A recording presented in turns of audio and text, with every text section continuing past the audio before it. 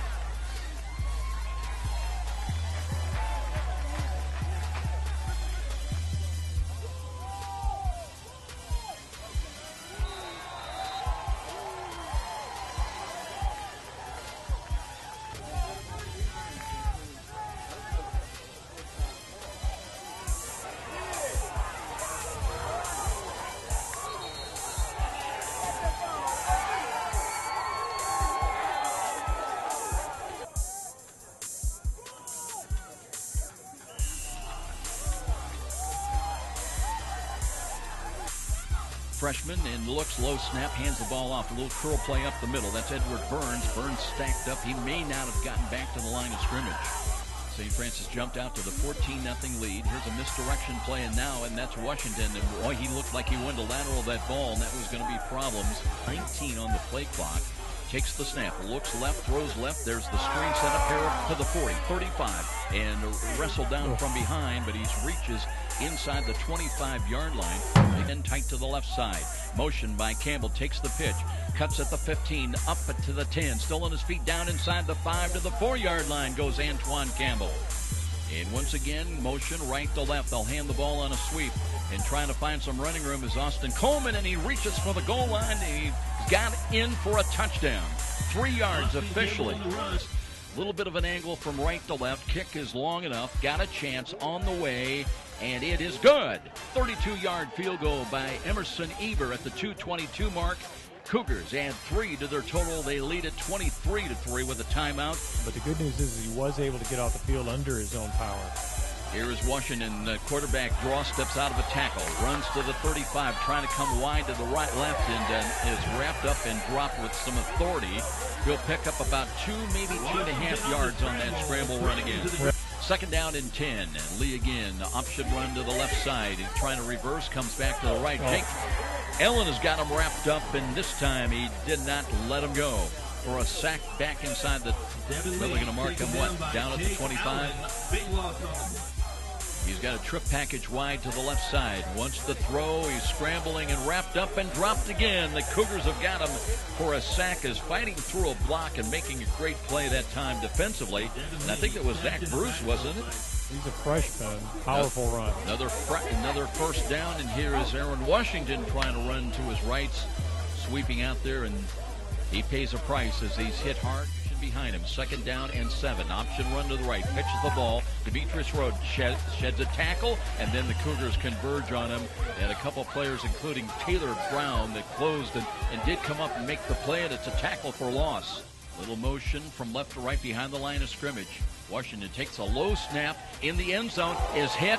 Ball is loose, I think, and the Cougars, let's see how they're going to rule this. Well, it's going to be at least 2 points, Joe, for USF, and then, of course, a change of possession. And it is a safety. Dave Yoder that's come in now at quarterback, 6'3" junior. And he sets up wanting an option run, pitching the ball to the right, and that's taken by, and it's Antoin Campbell behind the defense inside the 35 to the 25 to the 15, 10, 5, and a touchdown for Antoin Campbell, his 3rd rushing touchdown of the afternoon. 72 yards, Joe, and just a little option pitch, and we almost saw that play take off earlier in the game, but Campbell got caught. This time nobody was catching him. He got outside the contain on the play. Texas College misfired going after their quarterback, which we had seen successfully work for them before, but this time Campbell was outside of it. The pitch got through. Campbell was off to the races. The wireless gods are with us. Here is a play action fake and a roll and a pitch now by Aaron Washington. They get very little out of it, again, only up to the 25, but Steers do play some tough schools on their schedule. Here's the rush is on Washington. He's in the end zone. They wrap him up, and that should be another safety. If he held on to the ball, it might be him the touchdown if he didn't. Well, it's good news no matter what for USF. Once again, this is it's a touchdown. Deja vu all over again. Another tackle in the end zone, and but this time USF gets the tackle in the end zone that ends up in 6 points. So the defense really into the act today, Joe, with 2 tackles in the end zone. I thought we were going to have an all-time record, and that would have been 2 safeties in one game. I don't think that's ever. They're under center now. It's 2nd down and 9, and here's a give to Mathewson, and he'll run into the end zone. Just took a shot, but lowered the shoulder and runs 11 yards, 9 yards. David Yoder from keeps the, it well, himself. Officially, it'll be a 10-yard run for the touchdown at the 2:11 mark.